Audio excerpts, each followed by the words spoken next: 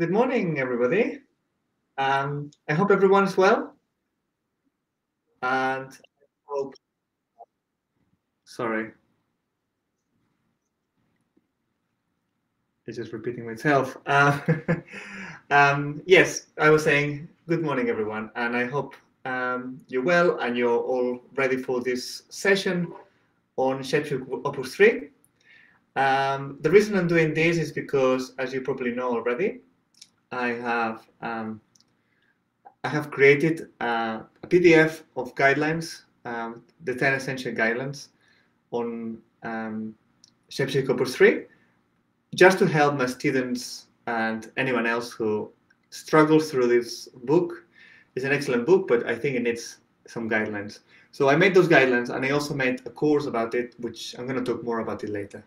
But for now, I just wanted to say welcome, and if there's anybody here, please write in the comments so I can see that you are here. And again, this is a session that is not about me telling you how these wonderful books works, but more about trying to help out if there's any comments, any questions, any challenges that you might have.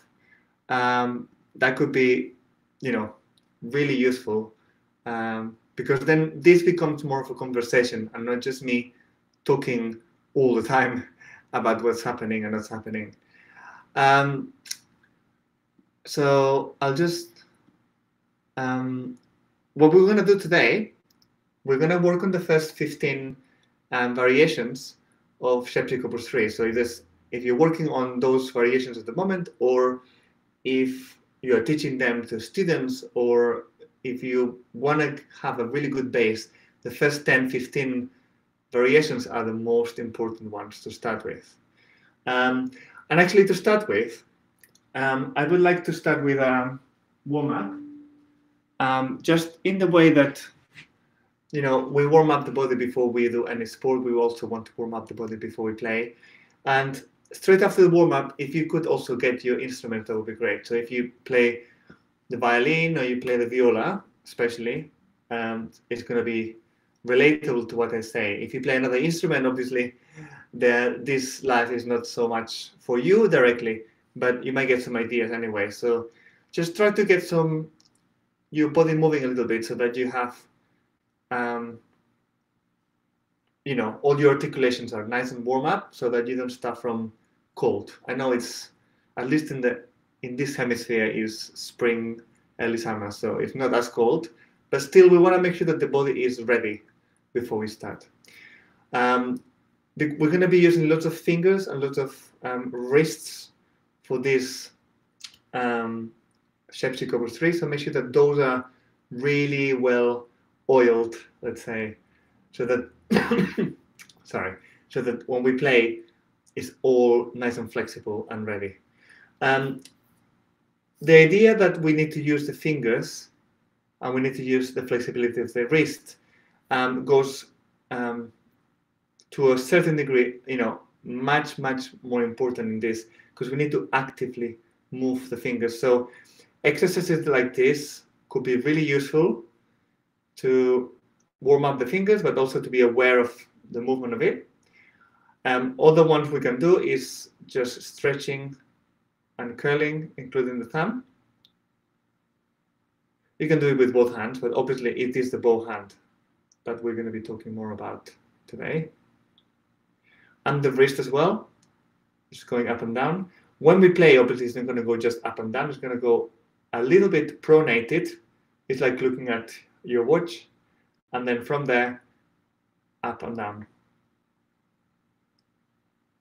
Many of these variations will start from the hand. So we need the hand to be very active in this case. So now that we've done a good warm-up and we feel like we are ready to start, I would say that at the beginning, the very first thing we would like to do is to warm up with the theme of these 40 variations. So I'm just grab my violin. So I would always start practicing this Sevcik Op.3 with the theme, because it's a little bit like a warm-up for our ears as well. If you come from the world of Suzuki, you would understand this as a tonalization in many ways. So treat this like a tonalization, something for you to listen if it's in tune, to get the contact with the string and just check how flexible we're feeling and how soft.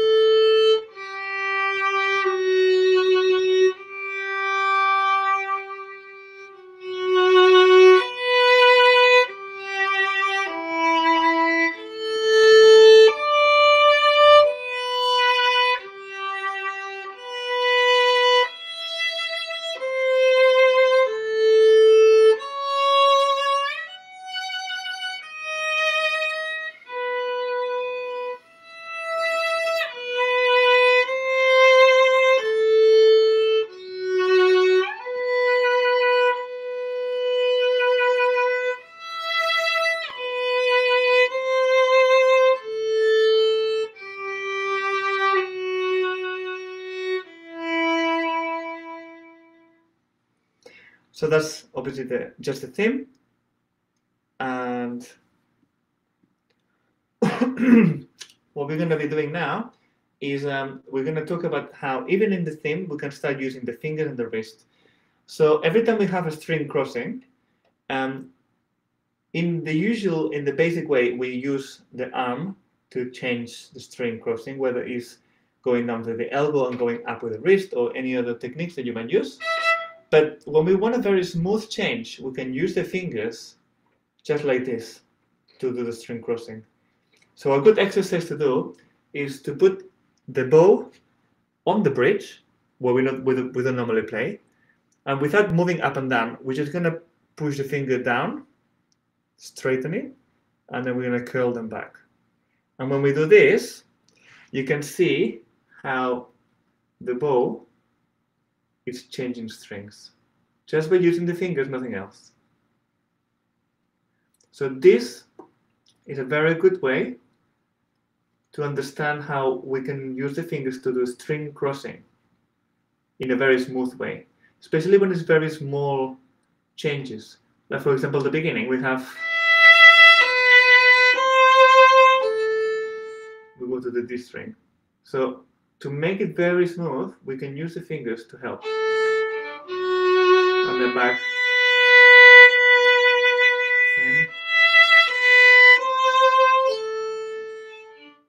We just curl the fingers, especially the pinky. So we are already working on the fingers, warming them up before we start the variations. That's why I insist we always do the theme first, because the theme, as much as it seems easy, and it is easy in many ways, compared to all the other variations, is a great way to understand how to work on this in a very basic level. Also, it will help us to check whether we're getting better at what we're already doing. The more we practice the Sevcik variations, the better this theme is going to sound. So if you do it on a regular basis, you're going to see how it improves. Now we're going to go to the first variation. Before that, I just wanted to just share with you, if you don't have it just yet, you got the link in the description of this YouTube live. But basically, I don't know if you can see this now. Here is the PDF of the 10 essential guidelines. Now, the idea of this PDF is very simple. It's basically going through the principles in a very basic way. So, you know, you have some like a booklet that will help you go along the different variations and how to approach them. So, for example, apart from a brief introduction on who's Sevcik and also about me, here we have the 10 essential guidelines. So the very first one is to read very carefully the instructions of the book of Sevcik Op.3 because it tells you exactly what to do in every single variation. And if you're not sure, you can go back and double check what those what it means. FR, for example, if you look at variation 1, we got the FR here. Now, what does it mean FR? It means frog. Frog, you can see here. You go to a page before that, and you can see all the abbreviations. And frog means basically playing at the heel of the bow. So that's something that we're going to be working on today. But it's very important to hear, to listen, and to read carefully what it says in the book, because in the book it tells exactly how to do everything, where to do everything, and in different ways, like whether you have to lift the bow or not. So we're going to start with the first variation now. Again, this is possibly one of the simplest ones, but it's really important to get it correct. Otherwise, we won't be able to continue with the other ones. Just to have a look at this, at the PDF that you have over here.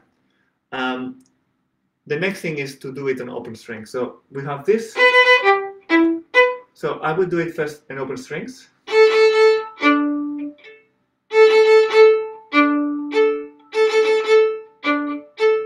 Just to get the bowing without worrying about the fingers. So at the heel, just with the fingers, we're going to move the bow and then lift, fingers, lift on the D, lift on the A, and again.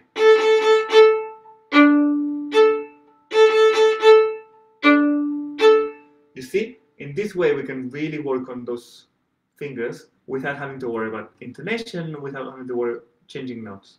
So we start with that. This lift, active lift with the fingers, we take off. The fingers help to take off. Now, another thing that is super important and I haven't mentioned yet is the level of the hand and the level of the arm. When we play even the first variation theme, anything like this, your bow arm is very much in the same level as the bow on the string. Now, if we're going to play off the string like we are for this kind of music, for this kind of variations, we need to lift. We don't need to be on the string, we need to lift. So if you have your violin with you or your viola with you, this is a very good moment to try this, because we don't want to be on the ground. We don't want to be on the string. We actually want to be lifted from the string. So let's just try that one more time. We are on the string and we lift up. This is super important. Even if you are already good at this, this is going to make a big difference, because from here we can use the fingers in a different way. And later on, when we go to number 2, etc., and we have spiccatos, we want to definitely go from the air and then we drop the bow onto the string. Okay, so let's go back to number 1. Again, we're on the string, we lift it. We're going to be off the string at the beginning, even though the bow is on the string. Does that make sense? The arm is level up, but the bow is on the string. And then we lift. Again.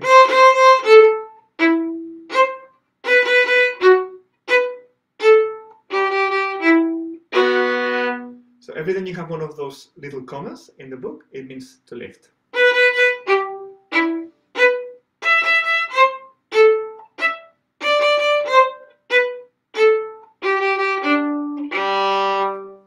And that's for the whole piece. So it's always the same idea. We lift the arm, and then from there, lift with the fingers, lift, lift. Why so much fingers? Why do we need the fingers so much? We could do it without the fingers. We could just do the same thing.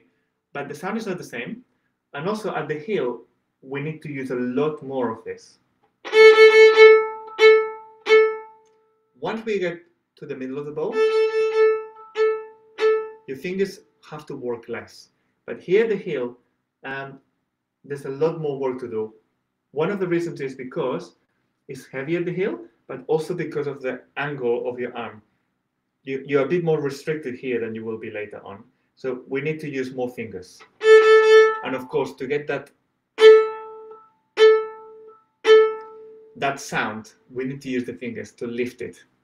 Right, so that's for number one, and it's going to be the same for a few other ones. That's why I spent a bit more time on this first one. Number two is in the middle of the bow. It doesn't say that, but spiccato is normally between the balance of the bow and a little bit higher in the middle, depending on the speed. But for now, let's just say around the middle. So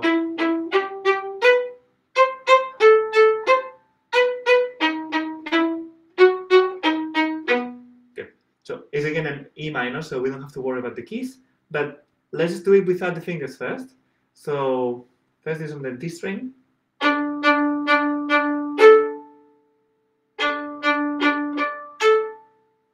Okay, I'm just gonna take this out so that you can see me better. So when we have this,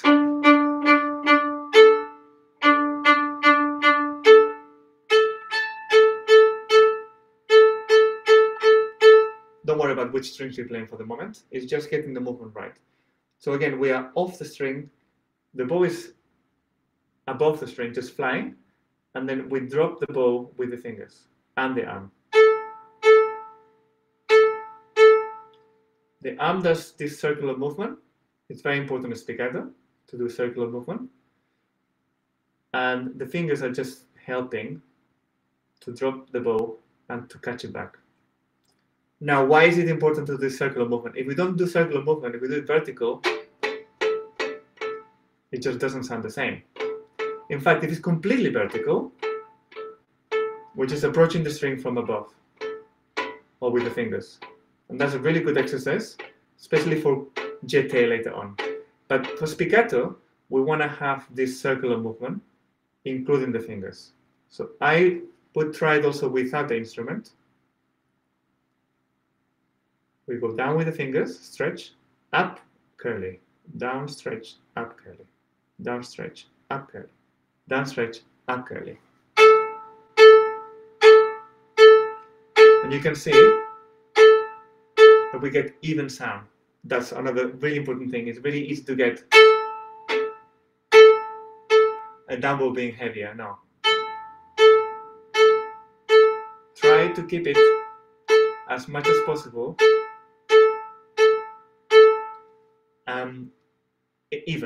even in sound. Right, so we got this, and now we're going to try it with the music, because the good thing is the way that Sevcik wrote it is super interesting, because it's got different string crossings. Up bow, down, okay, and then later on it goes.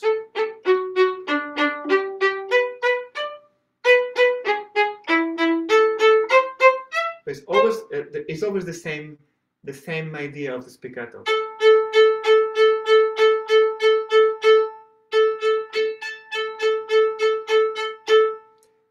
I think I should also mention that it's very important that we have all those we have all these movements really exaggerated at the beginning, because later on when we play for real, the movements are going to be smaller. You know, even the fingers movements, even the arm movements. Still happening, but it's very small. Okay, so as an exercise, let's make it obvious, and then we can scale down afterwards. Right, let's move on to number 3. It's pretty much similar to 1 plus 2. So in this case, we start on the string, like you can see the lines on top of the notes, and then on the second note we lift, and then we have the jeté, which again, jeté means it's like dropping the bow.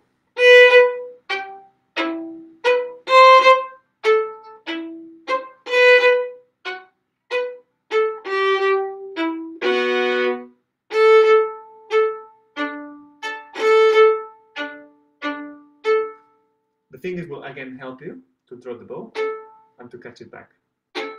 Catch it back. Catch it back. So we practice this first, as this is the new thing to do. It's like one of the single spiccatos, but a lot more vertical than the spiccato. Also, it's got this kind of circular movement to it. Small circles.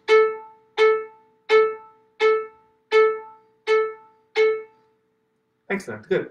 So if you can try it, that's the next thing. When it's on the string, which is middle, by the way, when you're on the string, you need to play loud, forte. Then very quiet. Then on the string. Make sure you land. Land. Then, sorry, I didn't do that properly. It goes all the way to the heel to then go back to the middle.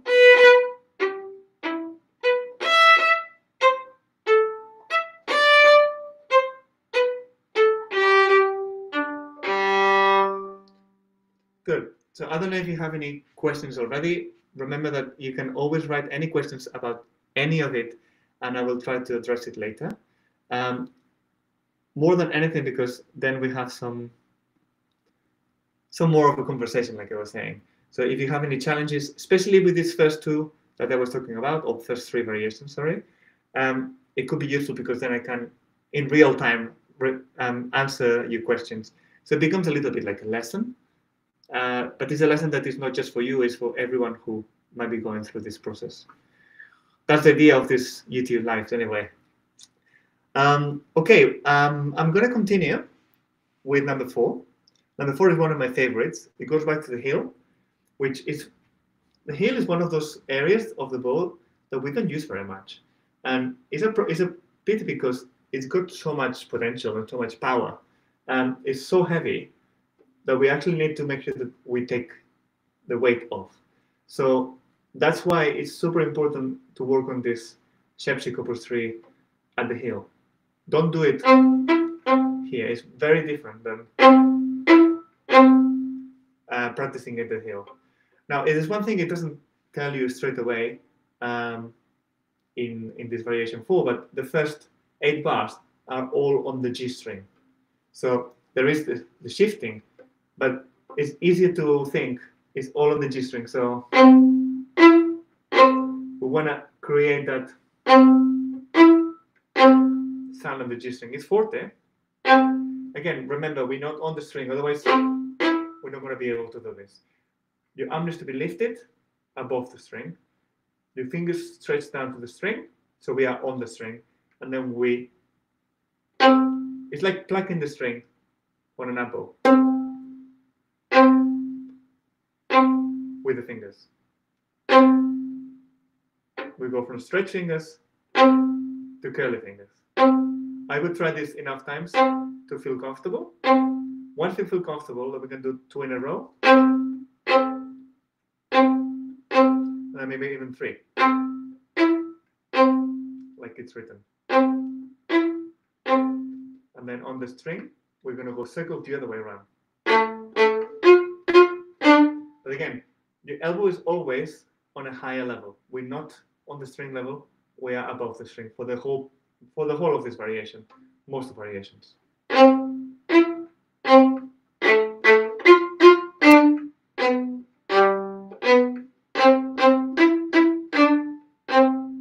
So we create circles going up in one direction. In my case, it feels clockwise. For you, it should look anti-clockwise, but when you're playing it, should be clockwise. And then the down bows is anti-clockwise. Again, we use the hand, we use the whole of the arm, and we use the fingers. Okay, so it's a combination. The arm is not doing very much. Most of the movement comes from the hand.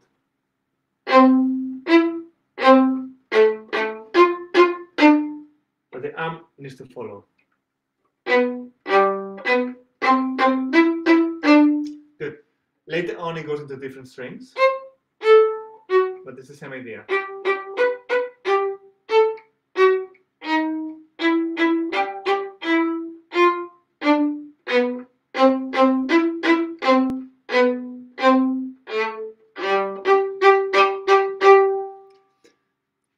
this is the idea for number 4.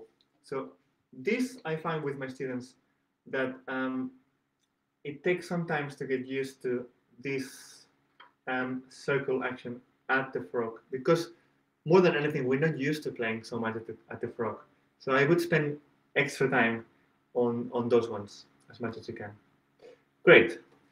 Let's go to number 5, and then we have a little break. So number 5 is quite different from the other ones before, and I think it's complementary very well because it's a whole bow. The G, meaning whole bow, we use the whole bow. We lift in the middle, lift.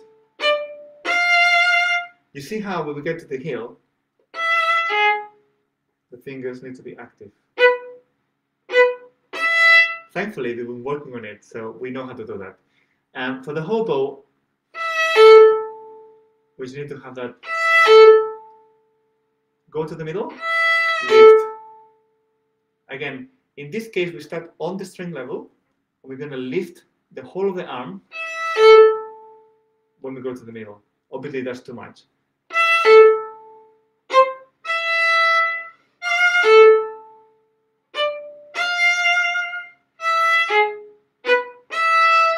For those who know the Suzuki repertoire, and you might have gone through book 4, it's the same idea as side 1.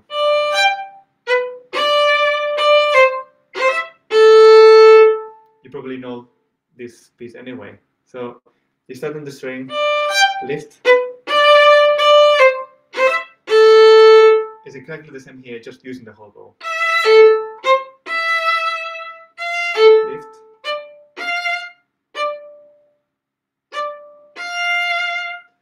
Okay, and that's for the whole piece. It's got some harmonics.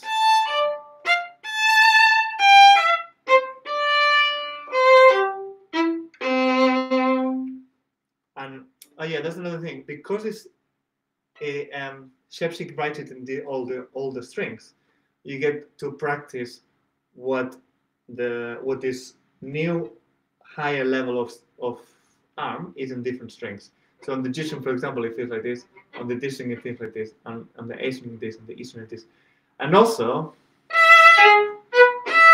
going from one to the other, or on the string, lift.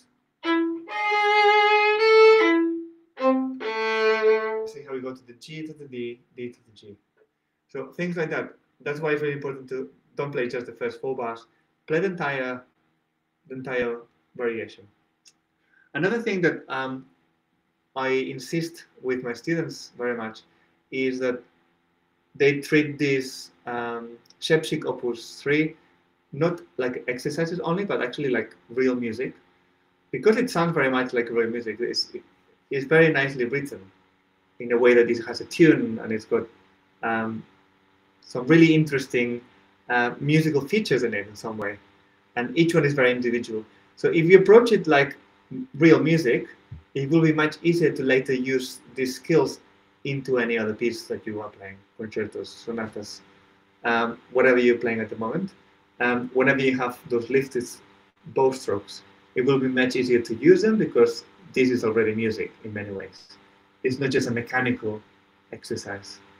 That's why I love Sevcik Op.3 so much. There are other Sevciks that are really useful, but they're more exercise, and they eventually get quite boring. So it's quite good to just enjoy them as pieces they are. Right. So since I don't see any comments yet, I will continue, and I'm going to go to number 6. Now, number 6 and number 10 is slightly different, but it's continuing with the same ideas that we had before. If you like this kind of the way that I look at Sevcik Op.3, you can go into my course, and there's even more on how to work on these different levels and how to work on the fingers and all that. Right.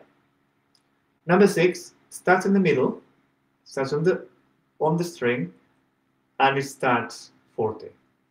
So you got one bar of forte on the string with accents. And then as soon as you start the next bar,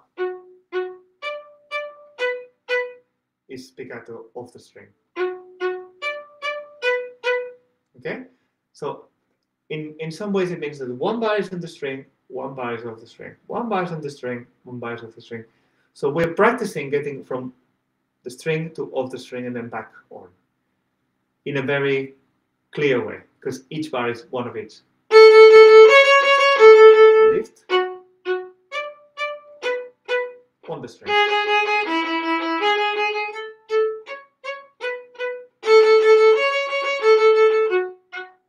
Now the beginning of the piano, it will be on the string and then lifting.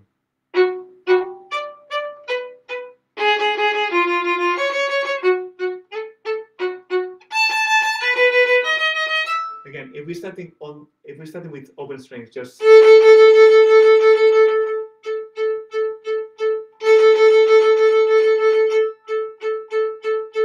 can you see, even when I'm on the string, I'm using quite a lot of fingers. I'm exaggerating again, but the idea is that we get the legato that we get from finger action. And then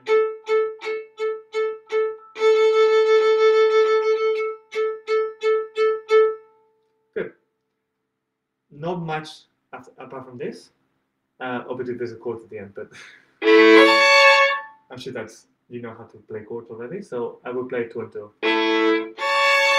Again, it's a very good moment to use the fingers to do string crossing and chords. Good. Number 7 continues with what we did in number 5, whole bow.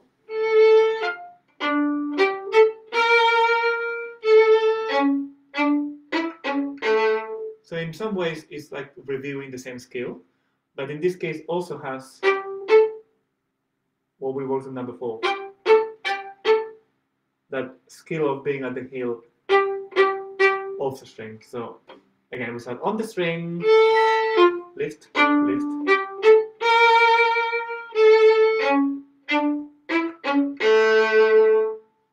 I forgot to mention as well that we have been changing keys now. So variation 6 was in A major, so just that extra sharp, making sure it isn't here, extra 2 sharps. And then variation 7 goes back to D minor, and obviously it's a different soundscape. So we need to get used to it. If we need to, we can always do a scale. And we can do the scale off the string.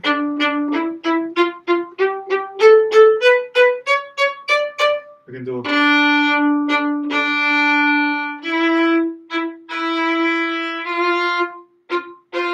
just to get used to that bowing as well. There's many ways we can do it. We can just do the variation we did before. Or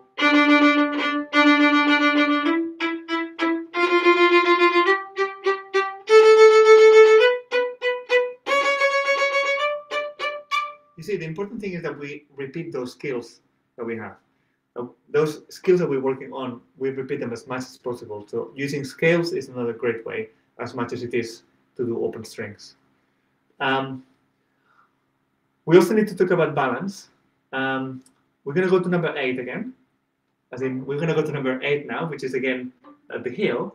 And the balance at the heel, balance is always something to do with, in the case of the bow, to do with the bow hold and how we are able to push and pull those fingers. So at the heel, like we said, it's super heavy because we have the whole of the bow to hold, and at the same time, the heel of the bow is a lot heavier than the tip. So we need to find a balance that is nice and light. In this case, we continue with on the string first, off the string.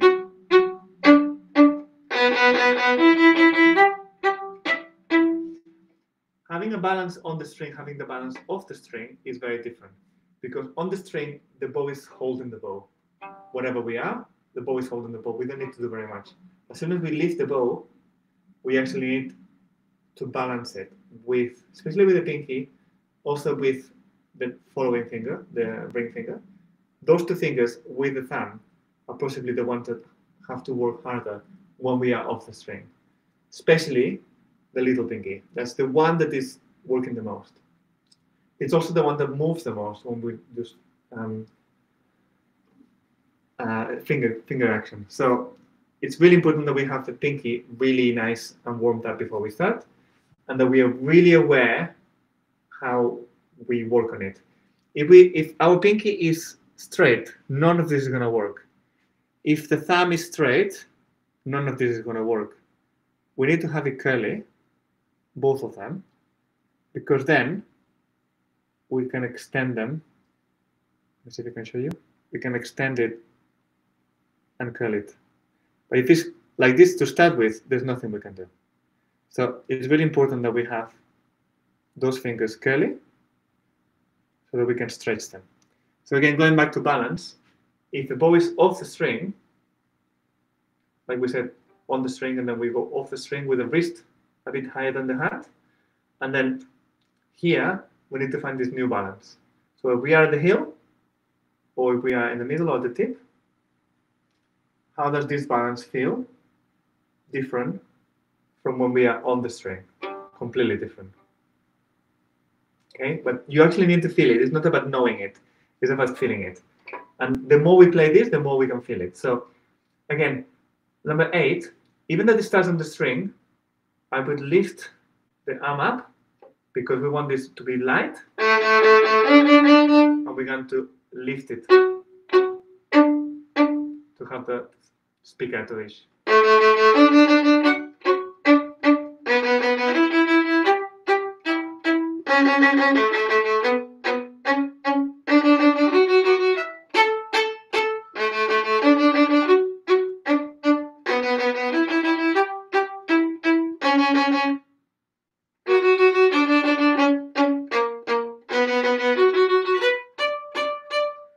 This one is not only the G string, but it starts there. So again, it's the different strings, balance in the different strings as well. Right. We're going to go to number 9.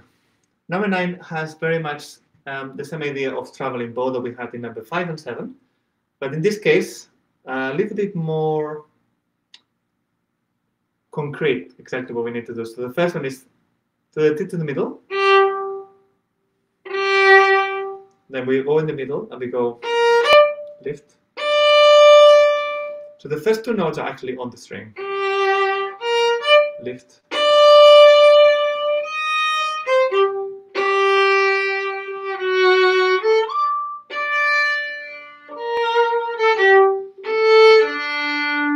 Again. Open string. Middle. Lift. So you see, we start on the string, then we go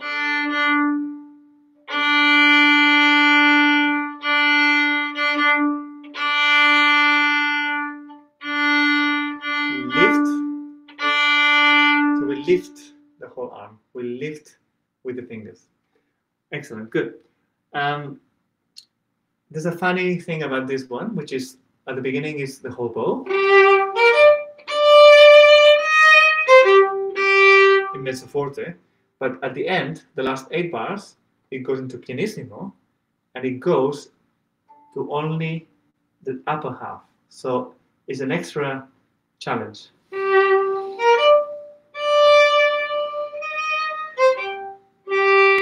Start at the tip, middle half, top half, sorry. Go to the middle.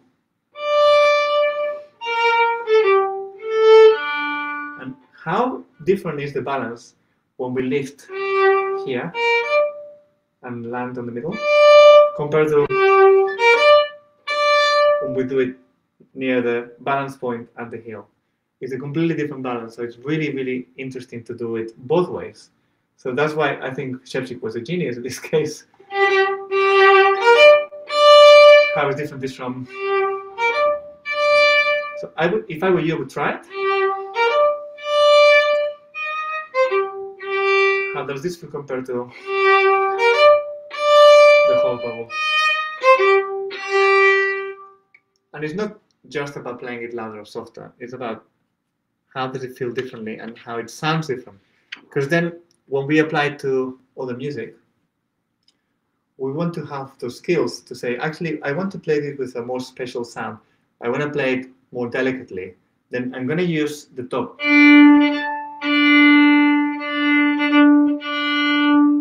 Oh, sorry, I just saw your message. Do you have the pinky sitting on top of the bow for all of this? That's a very good question, actually. So I don't know if you mean on top of the bow, like right on top, or a little bit on the side. If that's the question, mine isn't completely on the top. It's on the inner facet of the top. If that makes sense. So I don't know if you can say it like this, but it's not completely on top. It's on the inside. So that's one thing. If we're talking about having the pinky on the bow, that's something else. That's to do with balance. We need the pinky whenever we are off the string all the time, because otherwise we don't balance the bow properly. But it is true that as we move to the tip, compared to the heel, when we move to the tip, the hand also has this kind of pronation movement. And some people, when they get to the heel, that pinky is not so useful anymore, so it kind of flies off. I would, in general, recommend to keep it on as much as possible, just because it makes it easier to then, when we go back, to have it there. Otherwise, you might just lose it and then lose contact.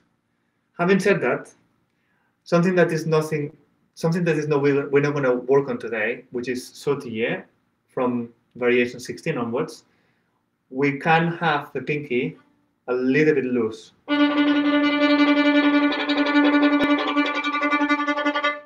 When we work on that, it's a different story, because we're not off the string, we're actually on the string. So and the pinky is not needed on the bow as much.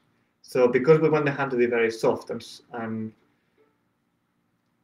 flexible, that pinky kind of flies off many times. Even when I was playing it myself, I noticed it happens to me as well. So in general, I would say keep the pinky on as much as possible, unless there's a specific reason like a sautiller, or we are right at the tip and the pinky is not needed. So if you're playing things like at the tip, or no, not lifting, but and then we go to the heel, definitely we need the pinky there. I would recommend you to keep it as much as possible. Right, thank you for the comment, that's great. Let's continue. Let's go to number 10. Please bring me more questions, because then it's a lot more interesting to talk about whatever challenges you're finding. Number 10 continues with the spiccato that we did before. We have been in G minor. We continue with G minor. And in this case, we want to be in the middle of the string, and then on the string, off the string.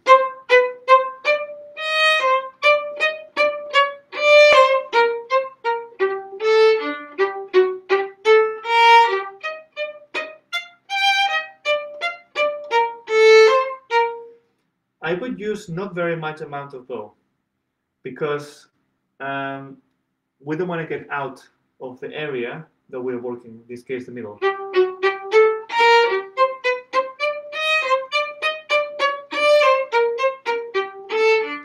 Yeah, so I would keep it around the middle as much as possible. Don't use,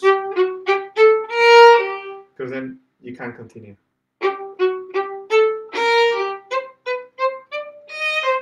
Again, I'll keep insisting, but we need that arm to be higher for the spiccato.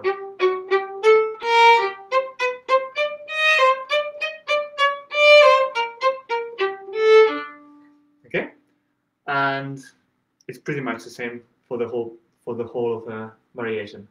If you have any questions about number 10, let me know, but I will continue otherwise, because we're running out of time and we still have a few to do. UH bar 11, variation 11.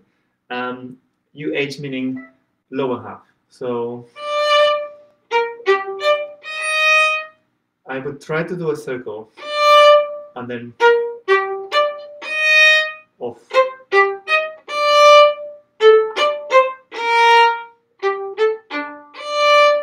This is a kind of bowing that is super useful in, well, all of this, but this one in particular, in so much music, like even Baroque music. That letting go.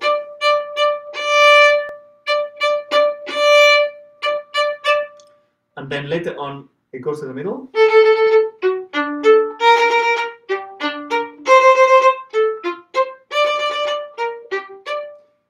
So it's on the string and then it goes off the string. We have done this before, it's just more of the same. You see repetition, repetition, repetition, and also review of those skills. There's a comment by Lillian. Hi, Lillian. At what stage in the Suzuki books do you introduce Sevcik? That's a very good question as well. And the answer is going to be, it depends. But I'm going to give you some guidelines for that too. I think it depends on the stage of the child and how able they are to do this kind of bow strokes of the string. But I would say anywhere between book 5 and 6 is a great time to start it, because we're going to need these skills. So I'm saying book 5 because of German dance and Sevcik. So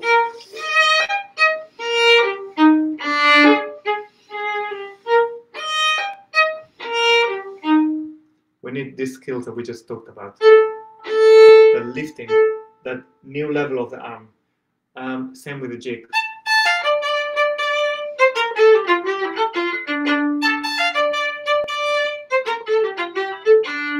And then from then on, there's so many more pieces that develops this.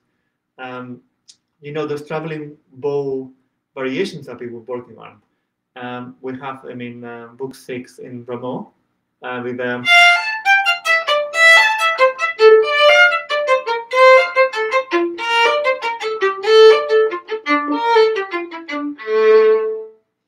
yes, so those up bow staccatos of the string in Rameau can really, really benefit by doing some of this work before.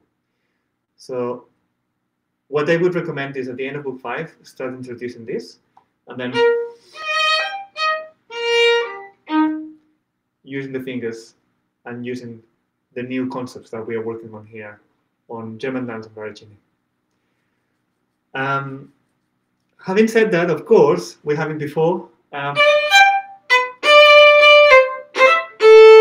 that's just an introduction to those kind of lifted bow strokes. So I think it would be too early to introduce Sevcik Op.3.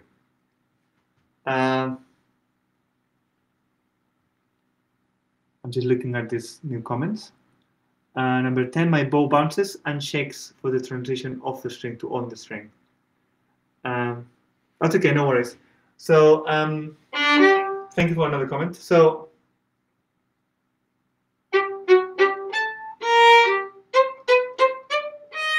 yeah, one of the things I say to my students is that if we want to be flying, you know, if you want to have flying lessons, like we are when we are off the string, we need to make sure that we know how to land. Okay, so landing is a very important concept when we're doing off string. Sometimes we don't need to land, like in spiccato, but as soon as we stop doing that and we need to go back and play on the string, we need to be able to land first. So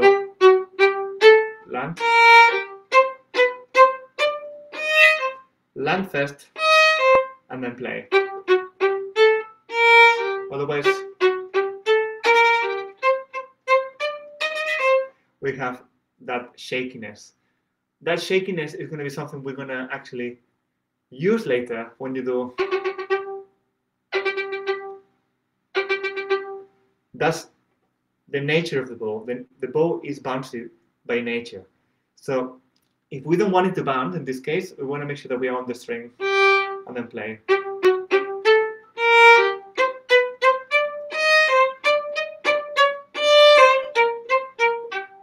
Plant. I hope that makes sense. So land and then play on the string. Eventually, that landing is going to be more seamless. But for the moment, I will probably stop, play, and then continue. Great. Another example of this, number 12.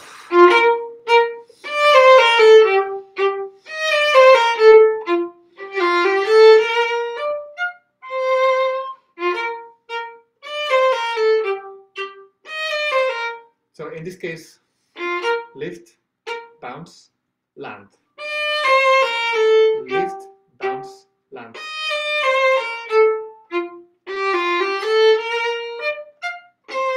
I love this one because it's so different from the other ones. There's a bit of fresh air coming in, and it's not as difficult. It's just lifting, bouncing, and then on the string. But it's super useful for later on, even later.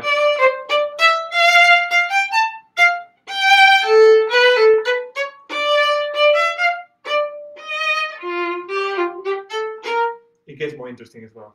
But it's really important to make sure that you use the right amount of bows. So be very careful at reading this number 12. Okay, we're nearly at the end, and we have 3 variations left. So I'm going to not speed, but I'm going to just talk briefly about them. Number 13 is one of my favorite spiccato ones because it's got string crossing as well as spiccato. So it brings back the 2 ideas that we were talking about, which is obviously the bounciness, but also the string crossing with the fingers. We don't want to upset the arm too much by doing this. It's just too complicated. So I would say the arm level is obviously high, but also between the G and the D string. And then the fingers help to go from one to the other in a very kind of, in the smallest way possible. Then we have to do a big string crossing. Then we do use the arm to go.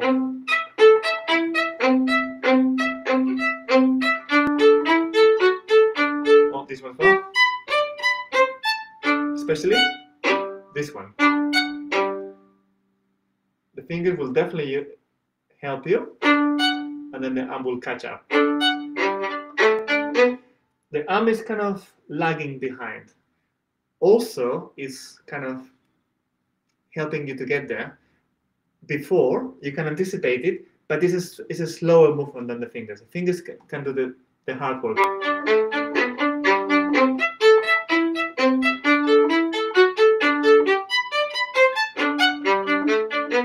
And in that way, you can get a much more even sound on the spiccato.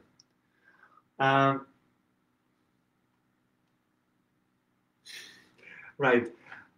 Thank you for another comment. How do you not strain your pinky after so much? To be honest, a few months ago, I did a live stream like this, and I played the whole of Sevcik Op.3. And I wouldn't recommend it. It's not something I would do normally. Even now, you know, talking about this and doing it so much, there is some sort of strain. I think the more you do it, the more muscle you're going to get over here, which is going to help you to hold the bow better. So as in any sort of exercise, start small, start doing a little bit, and then increase. I don't know if you already have my PDF, the 10 essential guidelines, but let me just show you again. I don't know if you can see it now. If you look at the end, the very last one of the guidelines says stop early. And that's what it means. Don't strain yourself. If you find that it's hurting, stop, stretch. You know, stretching is really good between practices, in the middle of a practice. But stretch, especially the wrist, especially the fingers, so that, you know, they go back to that relaxation that we need for this kind of playing. So if it starts hurting after 2 lines, just stop, do something else, come back and do it again. Or, you know, you can always, if you're still learning it, you can always do it on the string, like.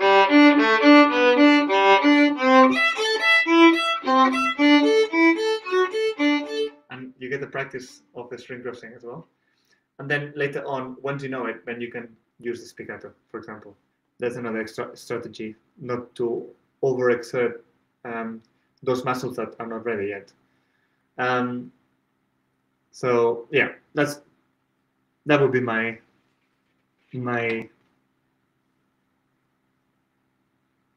one thing I would definitely do is stop early. That's what I'm trying to say. Right, let's finish off with 14 and 15. 14 has combination of what we did before, which is the, so let me just take this off so you can see me. Traveling. At the same time as dropping the bow with the fingers. So it's a bit like spiccato.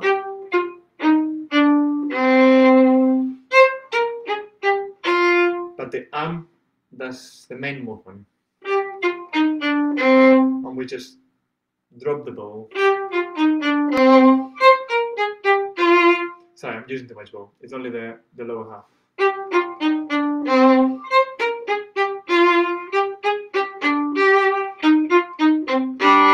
Again, how do you practice?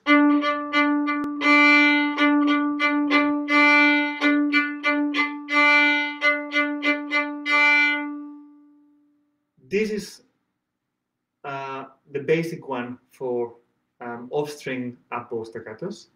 And if you're used to Suzuki or you know the Suzuki repertoire and you use it, I would definitely go back to Book 2 and things like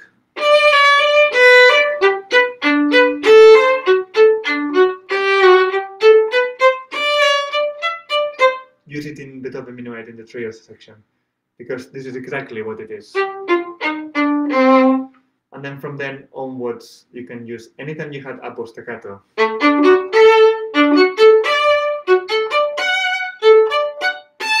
As a review to work on those up-bow staccatos.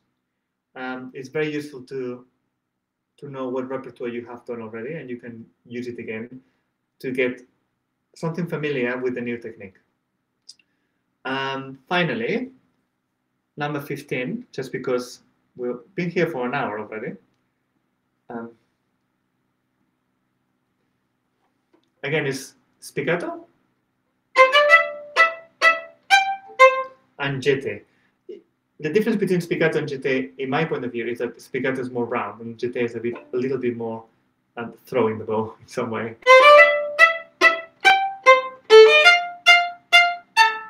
Again, we need that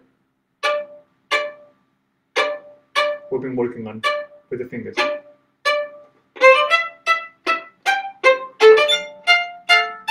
The movement comes from the hand, but the fingers do the actual throwing.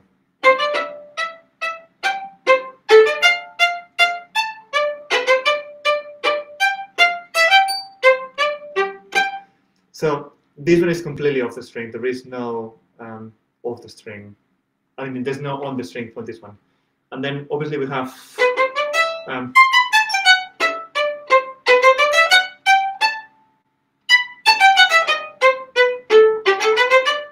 etc. We're just looking at the next line. That's fast spiccato, but still spiccato. If you find any of this difficult, just stay with one note. When you have it,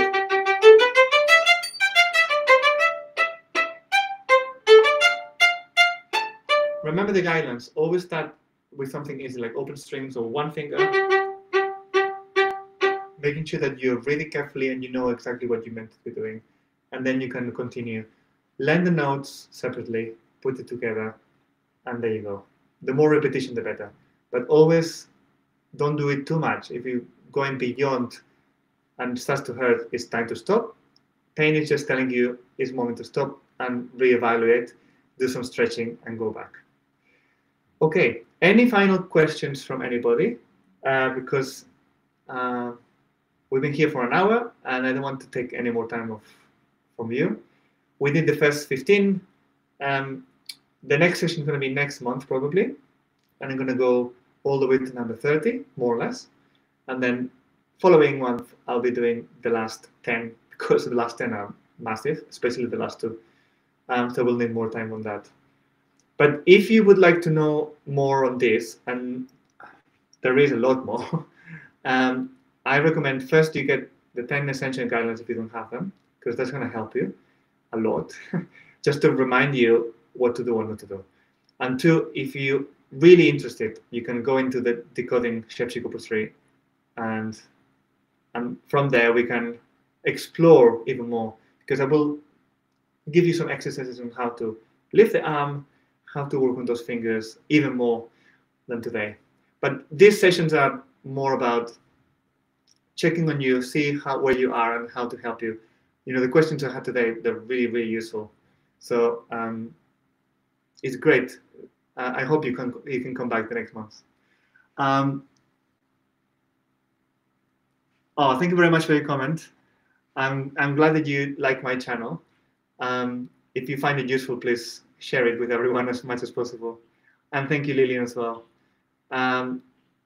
It's been great to have your comments here, both of you. And if you are watching this on a replay, just also you can comment, and I will try to answer on a written response. But anyway, I hope this was useful, and I'll probably see you next month if everything goes well. So looking forward to seeing you. Goodbye.